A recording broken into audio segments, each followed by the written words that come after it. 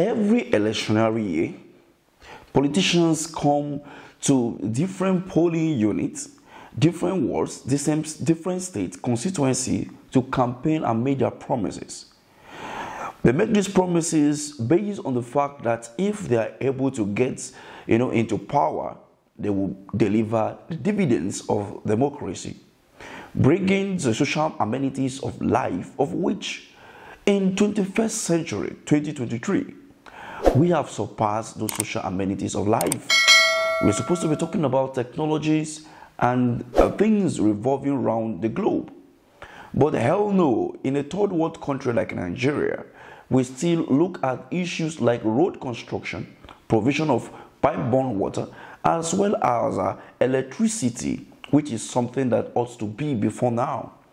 Now, the students in various universities in Nigeria, find themselves in a situation where 4 years has never been 4 years. For anyone who have schooled in Nigeria, both in the past and present, understand what I'm talking about. We understand how in the past administration, we had a series of strikes where the school went on holiday, because they have been unable to reach an agreement with the federal government. The 2009 agreement. Now, here is Bola Ahmed Tinubu during the campaign, in Southwest, promising the youth and the university student that 4 years is 4 years. Nobody will drop out of university because of school fees. I guarantee you that. We are too smart. We are brilliant. We are courageous. We are sharp. We are courageous. We will make 4 years course, 4 years course. Forward to December 2023, barely 1 year after the campaign and 6 months into office, the students can no longer cope with situations in the school. The school fees of most of the higher institutions in Nigeria has gone double, some triple, and people cannot even afford to go to school anymore. Remember, these politicians send their children outside the soils of this country, and they have bastardized our educational sector. During their own time, they were able to acquire free education, with jobs waiting for them after school. But in this our era, you find it very difficult to see that our youths will be able to even gain tangible or good education and even get jobs after, schooling. After bastardizing our educational sector, our health sectors, and all manners, we have the wife of the president on Christmas Day telling Nigerians that they should not be talking about poverty, that it affects the mental health of their children. I don't really understand. After you have wrecked the country down, you have destroyed the economy of the country, you've destroyed all the infrastructure of the country, you've literally, taken what is to be used to develop the health sector, the educational sector, to industrialize the country and empower the youths, into buy luxurious vehicles and, live a luxurious life. You are not telling the people not to talk about poverty. Fast forward to a few days ago, and we saw what happened in Plateau State on Christmas Eve. And people continue to talk about the insecurity that had engulfed Nigeria between 2015 and date, which has, spread across the whole country, unlike in 2007 to 2011, where we witnessed only just male Boko Haram kidnapping here and there, of which it was at a minimal level. But as it stands right now, banditry is every corner of the country. Terrorism is everywhere. When you look at the situation in Plateau State that happened on the Christmas Eve, you would think that it's farmers' herders classes, just as the government always make it look like. But this is a terrorist attack, going by what the governor of the state said. There may be seeming lapse. I think the way these particular attacks were coordinated was meant to really be on a monumental scale. At the point, we had distress calls from not less than 36 communities. And even though the reinforcements, some of the reinforcements came a bit late, certainly the responses were able to push back these terrorists. That what we are having now, as bad as it is, we can even say is damage limitation. In fact, going further to even say that the people of the state should go ahead to defend themselves. As a number one chief security officer of the state, if you are saying the people should defend themselves, in what means do you expect them to defend themselves? Remember, within the last 8 of Muhammadu Buhari, we have the governor of Benue State who continued to talk about the Benue Valley, who continued to defend the Benue Valley, who continued to talk about the Fulani herdsmen and the killing that ravaged through the Middle Belt. Now, just barely 6 months into office of Bola Tinubu's administration, another massacre happened again. And this has been a recurring pattern in the Middle Belt during Christmas or festive period. And all we could get is the Chief of Army Staff coming out to say the Nigerian youths should stay back and stop jackbarring. Excuse you. Why do you want the Nigerian youths not to leave the country? Why do you want them to stay back in Nigeria? In 2020, we had one of the most fearless protests in the country that lasted for over 19 days. On the 20th day, what happened? The Nigerian army shot these indigenes of Nigeria holding and waving the flag of the country. The same people who sworn to protect the integrity of this country turn around to swallow their own children.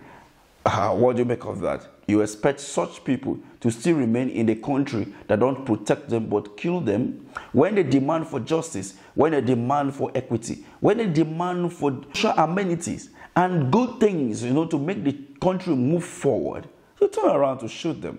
When the citizens wake up and say, no, we can't take this from the government anymore. You said no, but you're not telling them to fight. How do you expect them to fight? How do you want them to fight?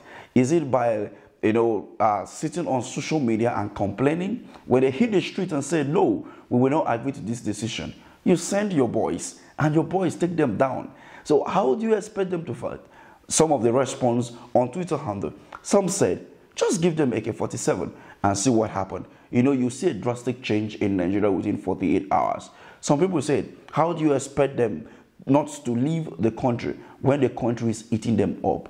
I think it is high time that every Nigerian youth ought to realize the fact that Nigeria is not for you. Why do I say so? It is very obvious that yes, it is possible to make good living in Nigeria. It is possible to turn things around. Just like the Labour Party candidate always said, that you can do things rightfully well, and as well in nearer future, we can have Nigeria where we want it to be. But then, how long can Nigerian youths continue to wait when they keep on killing them? They keep on, neutralizing every effort they try to make in order to make a living in the country. Fast forward to some of the highway in Nigeria, where you can no longer travel safely. As a youth, you are with laptop, they tag you as a Yahoo boy. Meanwhile, we have some men who scam the whole country. We have the former Minister of Aviation who said that the Nigerian Airway will kickstart, spend so much amount of money. But today, we cannot even see that the Nigerian Airway is functional. What about the 6.2 billion that was spent by the Ministry of Humanitarian Affairs just to, train the people of Bauchi on how to repair phone? Was that not just overspending? Spending so much amount of money to train? Who are those people that they trained actually? Can we brought forth those people that were trained by the ministry? Now, the same person is trying to deny an allegation on her head now of over 37.5 billion naira contract, of which she is claiming that she's not aware of such contractor during her time in office. When you look at all this, then you ask a Nigerian youth to remain in a country. A youth who will leave Nigeria, go to somewhere far in Canada and make ends meet. When you look at Nigeria, cut across the whole country, you see them making exploits, you see them doing things, you see them bringing innovation, developing other nations of the world. But when you come to Nigeria, what do you expect them? What do you expect them to do? You expect them just to be loyal to some political heavyweights who don't even have a certificate, who cannot even think for themselves, who are even have been alleged to have forged a certificate, who are even been alleged to have forged a certificate of a school that never existed, even when who have forged a certificate from a school that never existed, and submitted it pretending to be in that school when the school have not even started yet. When you have leaders who have been accused of drug trafficking, you have people who have been accused of money laundering here and there. Is it those people that you want the Nigerian youth who are clever and making impact around the globe to stay back in Nigeria? Oh hell no. Now, it is up to Nigerians to decide whether we ought to, make this decision in 2027 or better still, take the decision now. But then, what do you expect Nigerians to do?